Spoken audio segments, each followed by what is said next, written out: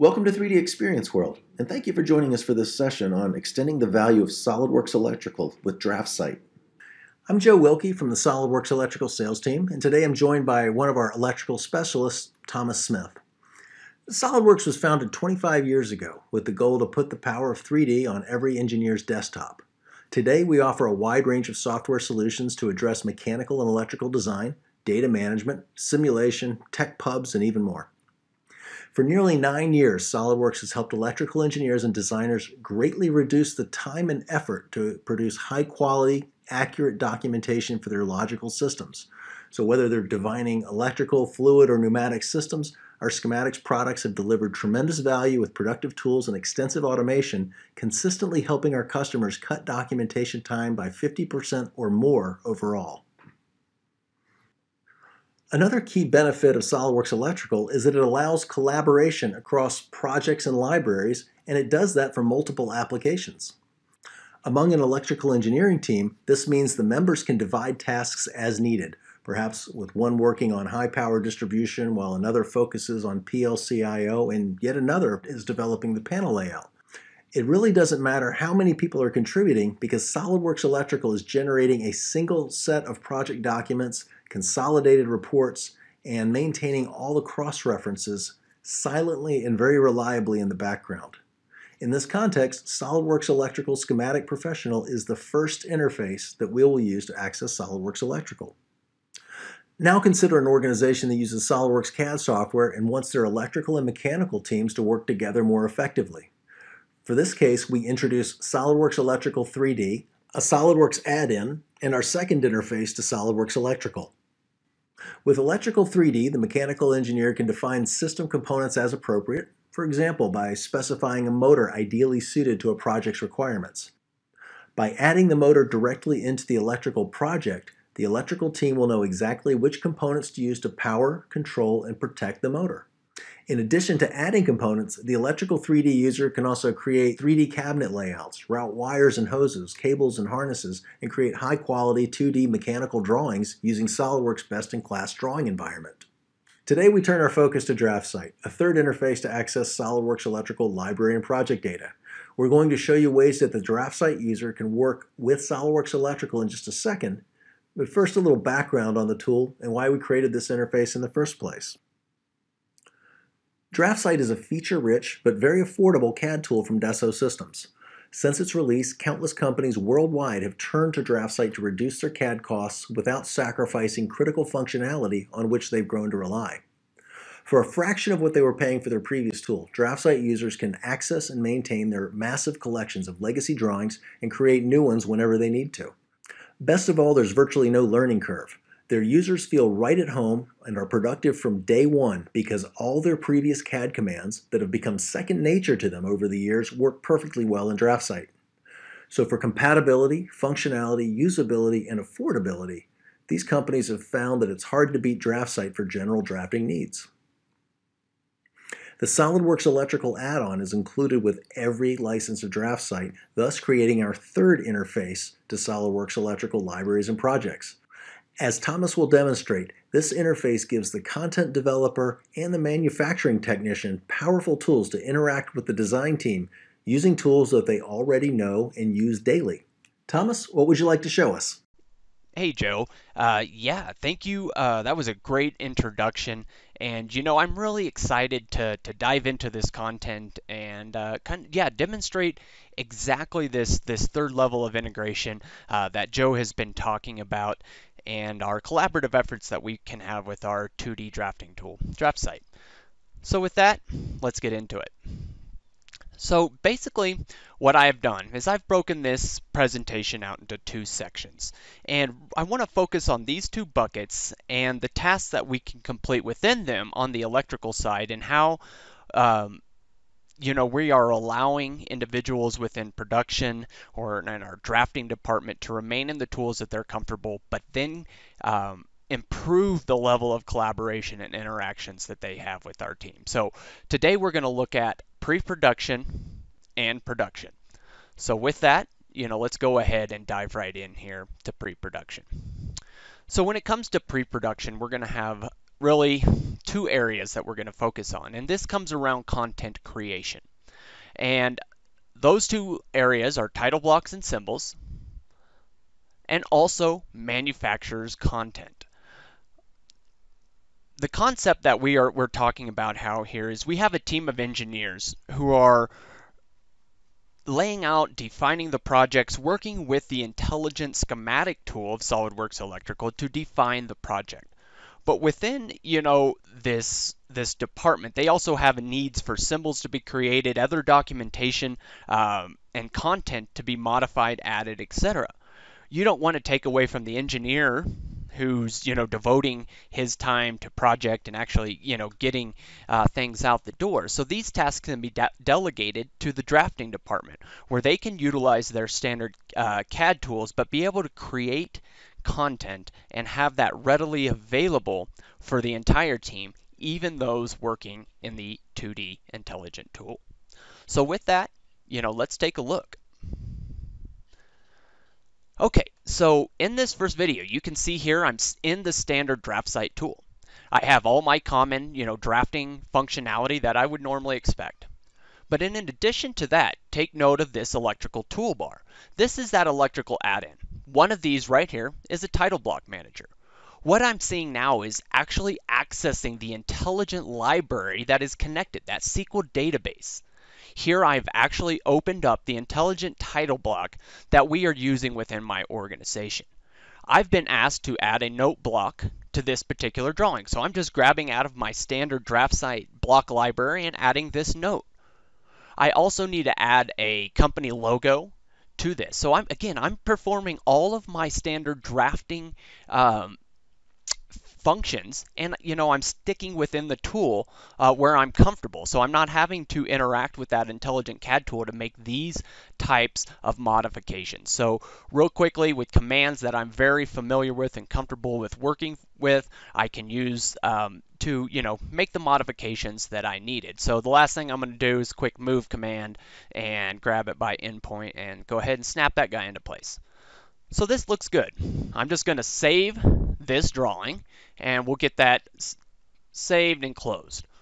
I'm going to go ahead and take another look at this library. Again, as soon as I click this manager, I'm now into that SQL database.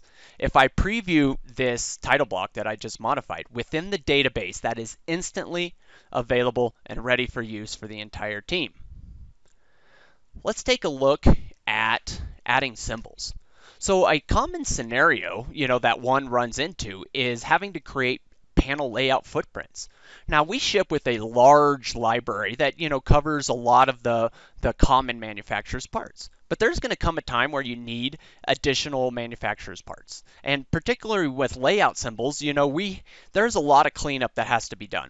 Here I'm looking into our content portal where I can gain access to additional manufacturer's content that I might not have on my machine. In this situation, I'm going to pretend that I couldn't find that content. So here I went out to the manufacturer's site. And I'm going to do what most of us do. We're going to download a 2D CAD drawing. And again, these tasks are now being delegated to a drafter. And we're not occupying that engineer's valuable time. So as this drafter, I've brought that symbol down. Now, as I mentioned previously, there's a lot of cleanup that has to be done. And again, we don't want our engineers wasting their time performing this cleanup. So, we're letting the drafter access this download drawing and he can perform all these tasks. For one, he's quicker. He's been in this CAD tool he's comfortable with and he can get these objects done. So we've opened up the drawing we got directly from the manufacturer, Automation Direct. I really just need this front view. So what I'm going to quickly clean up some of these dimensions, right? I'm going to remove that. I'm going to perform okay, so what I'm doing here actually is I'm going to go in and create a new symbol. So again, direct access to the shared SQL database. And in this case, I'm adding a component to the manufacturer's part. So here I'm creating a symbol and I'm giving it, just some properties and descriptions. All of this is bidirectionally fed in to all of our integrated products, which would also include SOLIDWORKS Mechanical accessing this same library and same content. So here I've created a new symbol in the database. I'm just going to open that through DraftSight. Notice again, everything's opening natively directly in my application. So I'm going to perform some drafting tasks, something simple here we all do is I'm going to copy and paste with reference points. So I'm selecting my geometry and specifying that. So again, I'm just showing the commonalities to the CAD tool that you're used to working in. Quick placement of this, and I'm going to save it at the 0, 0 insertion point. And from here, I just simply save this drawing. And now I've created a symbol that is shared into our intelligent library for further use downstream when my engineer is actually laying out the panel. So real quickly, I'm just going to filter by that. There again, you can see our new automation AC drive immediately available in that library. So the last scenario that I talked about is content, our manufacturer's part numbers. So here again, you're going to see me accessing these libraries, these shared, centralized, single source of truth libraries that all of our team is accessing. So again, I've gone out to the manufacturer's site. I'm getting ready to input this information to the database. I'm going to grab, in this case, a spec sheet. And, it's got a lot of various information, that I'm going to need to extract from this spec sheet and populate into my drive. Or into my entry here. So I just click New Manufacturer's Part. I can look at, if I'm grabbing this information side by side, or, just working directly from memory, however you're going to do it. But again, it's a process of getting the manufacturer's content in. You can see that there's a lot of options. The reason I'm wanting to are not options so much, but again, a lot of integration into these other products as far as linking to 2D footprint symbols or even schematical representations. So what you're seeing here is I'm tying this new manufacturer's part to the new symbol that I created. So I'm closing the loop for my engineers downstream. They simply select the manufacturer's part, and they're going to know exactly what symbology is going to represent that. So, lastly here, I'm going to populate some of the size and information. Again, this just helps with appropriate placing within our layout. And you can get as detailed or as limited as you want when populating this information. So again, it's just whatever you want. For time's sake, I'll just limit what I'll fill out here just so we can get moving forward. But just some sample values that I've populated. One thing I want to point out is, again, as I search this, there's my new entry. It is found and available for the entire team. All right, so switching gears, we've talked about what is available within pre-production. So moving to our next bucket of production, let's take a look at some of the common tasks that we find here. So as we've talked and engaged with our customers, we find out that there is a need and things that are happening on the shop floor, and they have a need to communicate various changes, markups, modifications back and forth. We have found that our customers, are looking to complete these tasks, and not only complete these tasks, but quickly and accurately communicate this information back to the team. So as far as production markups, if something is interfering as we close the door, or, things need to be shifted around, being able to mark that up. A funny story is, when I started off as a controls designer, our shop was about a half mile.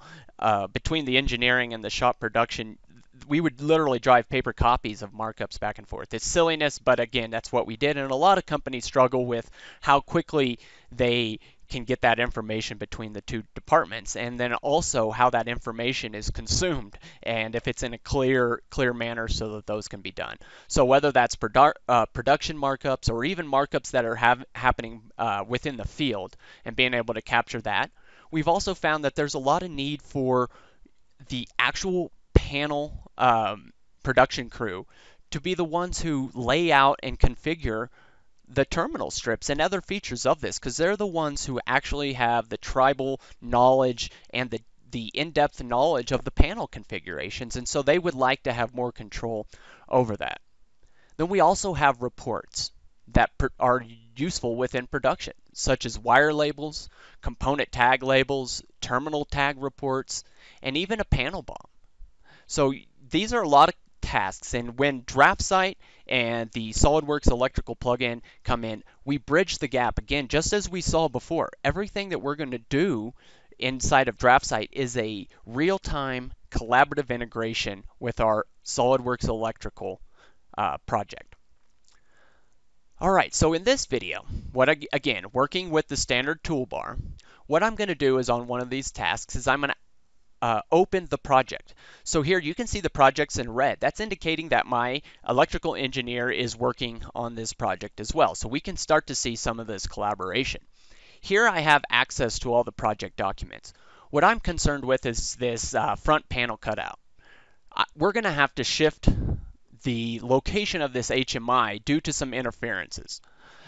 So I quickly, again, I want to get this information to my team so they can start making these modifications. So with the power of DraftSight and the annotative tools that I have within the CAD tool that I'm comfortable, I'm going to quickly create some notes. In this case, I'm using a RevCloud. I'm going to throw a text note in here just to start, again, to articulate the changes that are required at this point in time. So nothing special happening here, but again, just showing the ease of use of our DraftSight application. So we're just, well, look at that. We say, please move the PLC left 2 inches, but this is an HMI, so you'll have to forgive my drafter's typo there. So we're going to move that HMI over 2 inches, and I think we're just going to call out the updated dimension here for clarity. All right, so we've made some notes as far as locating this. Now again, I wanted you to see the level of real-time interaction. Simply save this drawing. What I'm going to do is go back to this project's document manager. Oh, actually first, this is really cool. Check this out. I can see on this connected users, everybody who is actively engaged on this project. Currently, I'm going to select my SOLIDWORKS mechanical engineer who's working on the actual 3D model of this. And I'm going to send him a message that says, hey, I just marked up that HMI cutout sheet to reflect these changes and the new location. Please check that out and confirm, once this modification's been made. What is absolutely amazing about this, guys, is this is direct in application. We're not having to leave our tool to go to email. My mechanical user just got a pop-up that said that he needs to work on it. Right here, I've gone into my terminal strip manager. So I'm directly modifying intelligent project data directly from DraftSight. Here I'm actually adding accessories or end plates, to this terminal strip. So quickly, again, right within this interface, I have some access to the functionality within electrical to place certain elements to rearrange this terminal strip.